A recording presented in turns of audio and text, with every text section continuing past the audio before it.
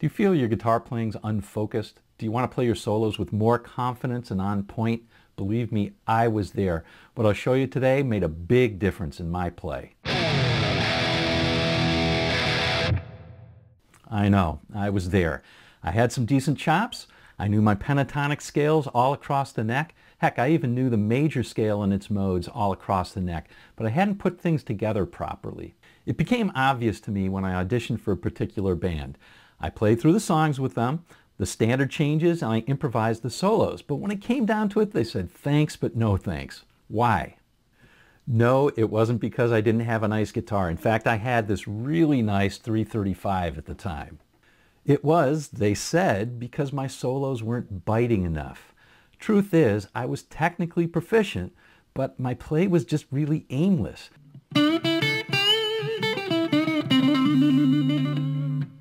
It lacked confidence, and most of all, it lacked intent.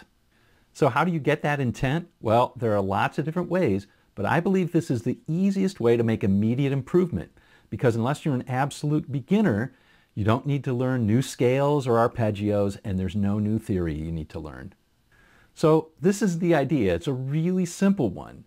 In order to have intent, you have to know where you're going. Makes sense, right? For example, suppose I want to go to the grocery store. I could take the bus. That might involve certain roads. I could drive. That might be different roads. Heck, I could even take a walk. Maybe I have a shortcut through the woods that I could take. It doesn't matter as long as I end up at the same destination. So what does this mean musically? Actually, it means exactly the same thing. I need to know where I want to end up, the note that I want to land on. And what note is that? It's any note in the chord that the rest of the band is playing.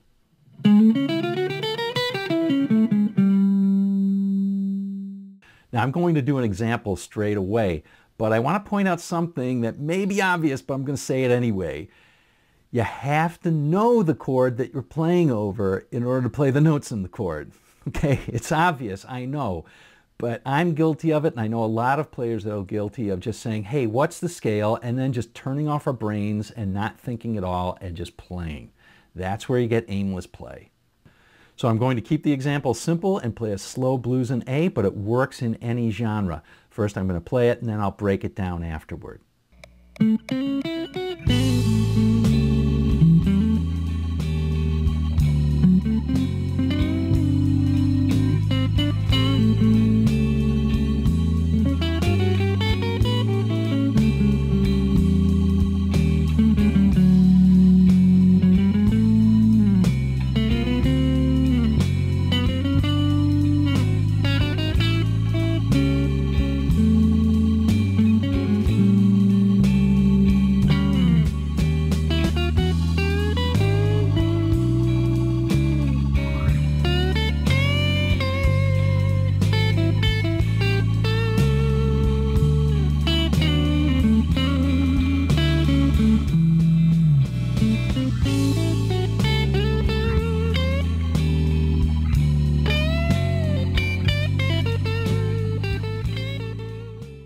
Let's have a look in detail now. You probably noticed I played some wrong theoretical notes there, and that's just to show that it doesn't really matter that much as long as I know where I'm going to end up. That should give you some confidence. All right, this is a blues in A, so we're going to start out on an A7 chord, go to D7 and E7 at the end. Let's start out on A7. Let's see what I did. First line. I ended up on the D string 7th fret, which is an A. So over the A7 chord, I ended my line on an A. Let's see what happens now. This is a quick change blues. It goes quickly and briefly to D7.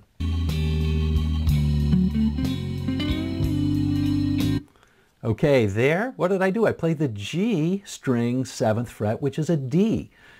Okay, now I might have played some fancy double stop with a bend in there, but what did I do? I bent it and let it come back to the D.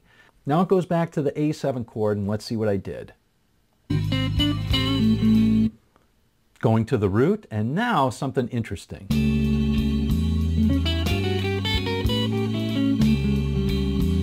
Okay, so there's a lot of notes in that, and you probably noticed there's a lot of chromatic notes. I didn't really follow a scale. You won't find those in a minor pentatonic, but where did I end? I ended up on the G, on the D string 5th fret, and that's part of the A7 chord. It's the flatted 7th, in fact. So, as long as you know where you're going, you can play notes that don't fit in a particular scale or whatever. Let's listen a bit to what I do on the D chord.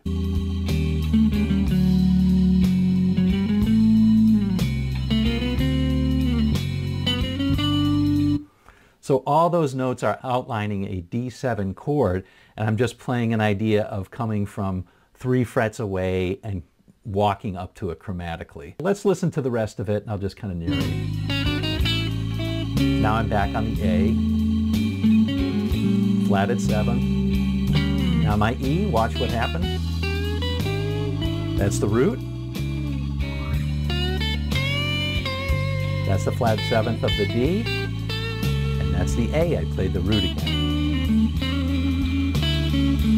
Turn around on the E.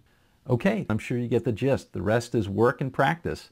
But believe me, the more that you do this, the better that you get at it and the easier it gets. And click the link on this video because in it I show you a framework that makes this even better and easier to apply.